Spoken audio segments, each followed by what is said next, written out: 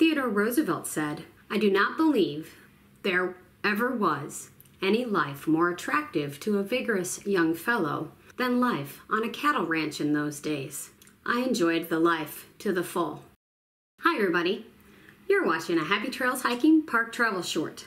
Today, we are exploring Grant-Kohrs Ranch National Historic Site in Montana. Grant-Kohrs Ranch National Historic Site is located in Deer Lodge, Montana.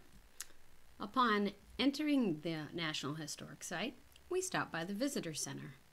At the Visitor Center, we found out that the guided tours of the ranch house were full for the day. We did find out about the self-guided tours and the ranger programs that were happening for the day and decided to take advantage of both of those opportunities. In the mid-1800s, the Oregon Trail generated an active trade in livestock.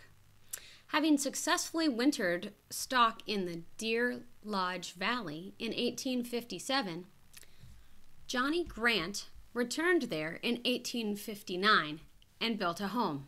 He persuaded others to settle near him, and they founded the town now known as Deer Lodge.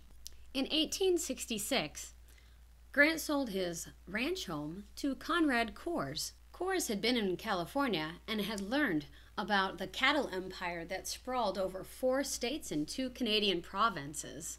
This range was once grazed by millions of bison, but by the 1870s, bison were nearly extinct. They'd been replaced by, quote, the white man's buffalo, which grazed free on the public open range. Kohrs cattle were among those. The winters of 1886-1887 were very hard in Montana.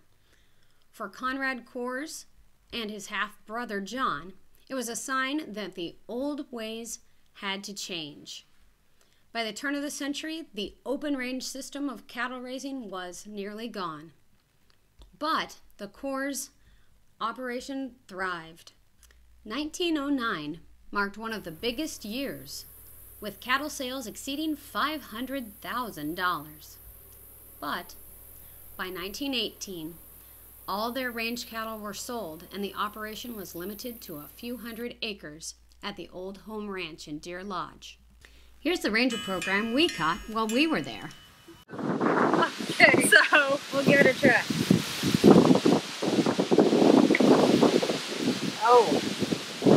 Hey, you did that like a pro. Woohoo. It's bouncy. They have some thrust. It is all good to go. That spring underneath you there is the only spring on that entire wagon. Okay, well that's a nice place to put it, is underneath this. It is, but you can imagine, this is not just sitting still all day. It is being pulled across the prairie. Yes, right. 10 to 15 miles, 10 to 12 miles a day. It's going to get very, very bumpy. There's no roads. Yeah. So you are going over the path that cows have kind of trod. Your butt's going to be a bit sore.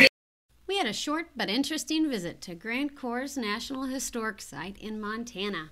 We would definitely recommend it as a stop if you are traveling between Yellowstone and Glacier National Park. Till next time, this is Kay from Happy Trails Hiking. Thanks for watching.